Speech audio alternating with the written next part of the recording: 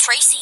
I tried. Yep, definitely something in his hand. Guys, two reasonable explanations. One, like the rest of us, she has insecurities, but she overcompensates by being nasty. Geez, can't wait to hear the second one. Two, she's a subject of a governmental brain implant experiment gone bad. I vote brain implant. Way cooler. I don't get it. She has no reason to be insecure. Truth is, she's smart, tenacious, has a darn sharp wit, and sometimes looks kinda cute. Oh well. Guess I give up trying to be friends with her. No, don't.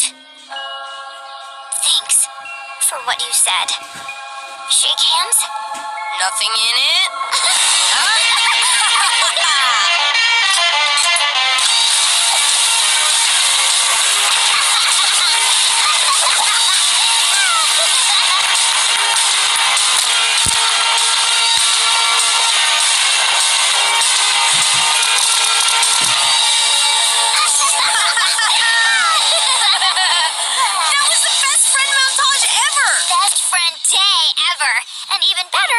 I've never even had a friend before. Have some powder on your face, sir. Okay. That was a little weird. Frogs? Is it raining frogs? I'm sure it's just a sprinkle. Hardly the point. We don't have a frog-brella. Run for cover!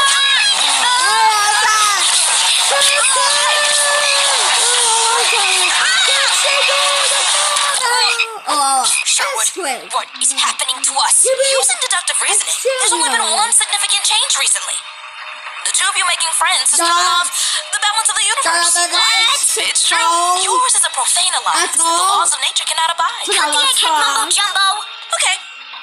Imagine making a sandwich with peanut butter and artichokes. I get it. This is impossible. A few frogs are making too much out of nothing. Maybe. Dinner's ready. So, who's ready for my famous plushy cassoulet? I'm sorry. Here in a view. I'm reading a fascinating thesis on Aristotle's philosophy of self-determination. Well, that confirms it. You're right. Hang on, Peter! Tracy, get the door!